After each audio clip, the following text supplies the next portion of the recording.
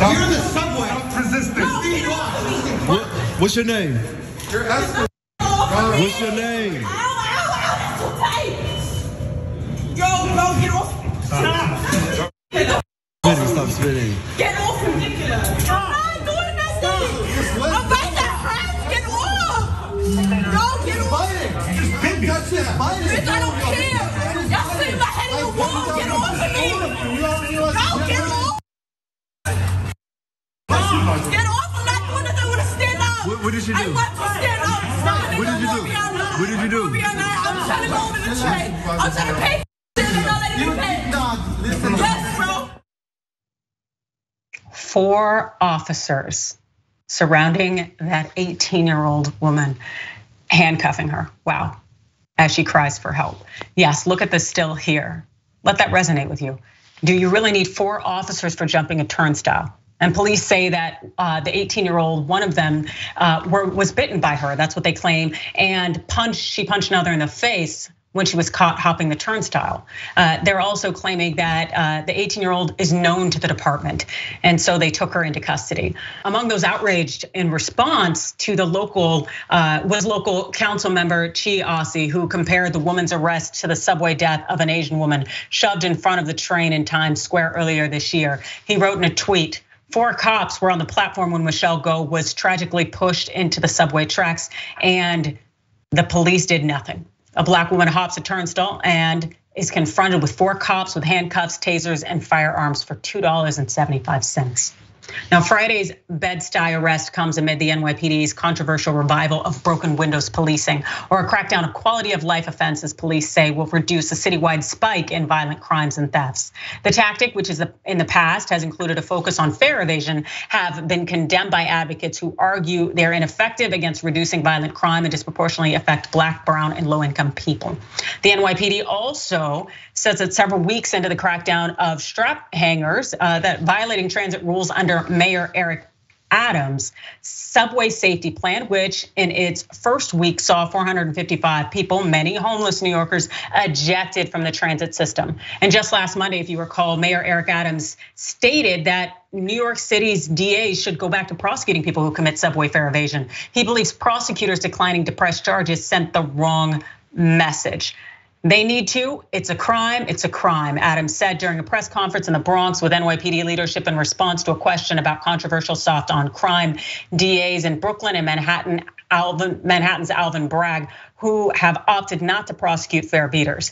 Adams said prosecutors' soft touch on turnstile jumpers has fed into increased subway crime rates in recent years. Dina, what are your thoughts on this one? I mean, it's a horrible video. I mean, there doesn't seem to be any reason to have these 4, large men on her. And I don't understand why, trying to do kind of the right goal. I mean, Mayor Adams, the reason why there were probably so many officers on duty is he just recently kind of upped the amount of officers that were gonna be on subways because of the really legitimate issue of people getting pushed and killed in the subway. I mean, there was an issue here, but it's really sad that this is, kind of the result of it. This is not what we want there to be so much focus on. So, I mean, New York City has kind of a major issue because the amount of people riding the subway has gone way down.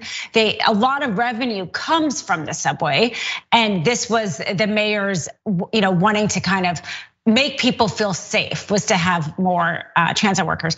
But that kind of video isn't gonna make people feel safe, especially people of color. And I don't understand why the police kind of continue to always do this, in their pursuit of maybe a worthy goal, doing it in such a wrong way like this. Yeah, I know, and definitely when it comes to video, it's very problematic, because we saw Eric Adams kind of implicitly threaten people in terms of filming police and saying, there's a proper way to film police and to document it. Stop being on top of my police officers while they're carrying out their jobs. And that should be really, really disheartening to a lot of people and also very scary, because these things need to be documented so people can decide what leaders they want to put in positions of authority who are going to make decisions like this of whether to over police people. And this whole broken windows policing theory, which I was well educated on at my time at John Jay in New York City, it's not necessarily fit for the current times. The fact is we have a lot of social ills that are creating circumstances and situations for why you end up having so many homeless on the street. And without providing opportunities, alternatives, without raising the infrastructure so that people have a place to go and can be safe and also can have access to basic transportation. It's just punishing people for being poor. And that's not right.